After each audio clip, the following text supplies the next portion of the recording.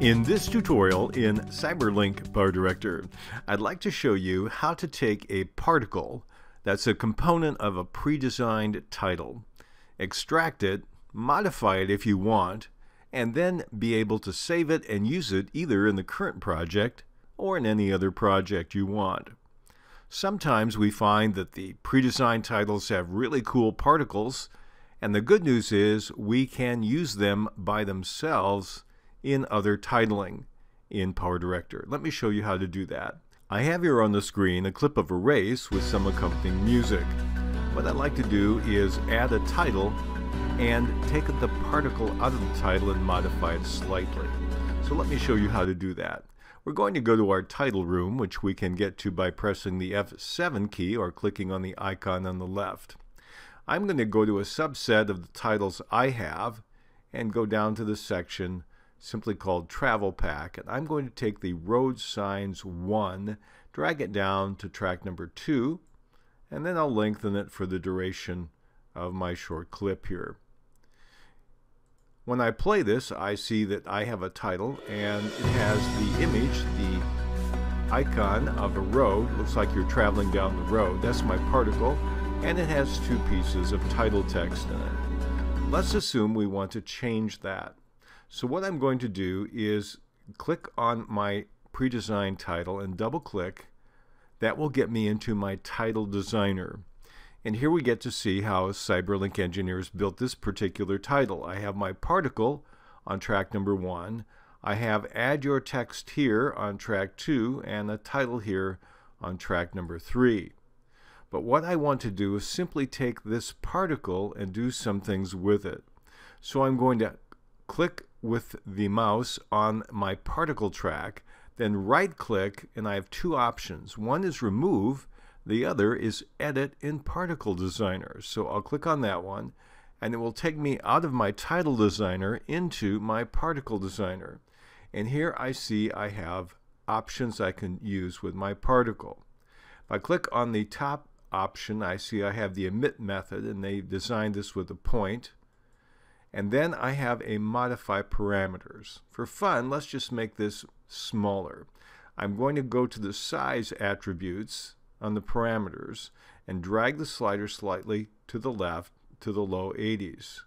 So I've made this slightly smaller. Now I don't want the gap around it. I'm going to move it to the lower left side of the screen. So I hold the mouse down and drag and let go. And now I have the particle, and it's playing only on part of the screen, but I have all of the particle, which is exactly what I want. And now I'm going to click on Save As. Now I can save it into my particle bin, if you will, with a customized name. I'm going to just simply call this Road number 6. Now click on OK. So now I have my particle. I'm going to click on Cancel. I haven't changed the original, and then I'm going to click on Cancel and get out of the title designer completely. What I want to do is delete this title. Let's create one from scratch using the new particle. So I will go into my options. I'll go to all content. I'll take my most generic title, drag that down into track number 2. So now I have the very generic my title on the screen. I'll double click to get into the title designer, and once we're in the title designer, I'm going to make some changes to this one. First of all, I'll click on the particle option, and we'll take the particle we just designed. Instead of all content, I go to the custom subset, and here I have my Road 6. I'll click on that, and it will insert it exactly where it was when I saved the modified version in my system. Let's add another couple of things here. I'm going to add a graphic. I created the graphic just for this particular tutorial, and it's this one here, Summer Sale. And we'll take that and move it and place it in the lower right.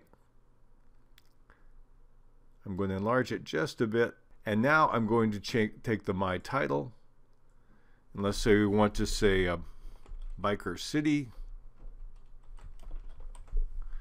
That will be the name of our company. We'll move this to the upper right. We can change the font face, the font size. Make it 36. We'll add a little bit of a border around it. Instead of blue, we'll do a black and make it 2. And now we have our title. Now, one thing I have to remember is whenever I add a graphic, which I did on my summer sale, it defaults to a fade in. I do not want to fade in on the graphic. But I'll go back to my Biker City and we can add another effect. To that one, we'll have a starting effect.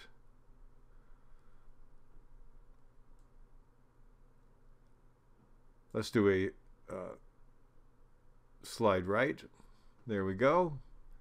Click on OK. Now I have my modified title with my particle that I took out of the particle that was part of a different title in the presets in Cyberlink PowerDirector. So when I play this,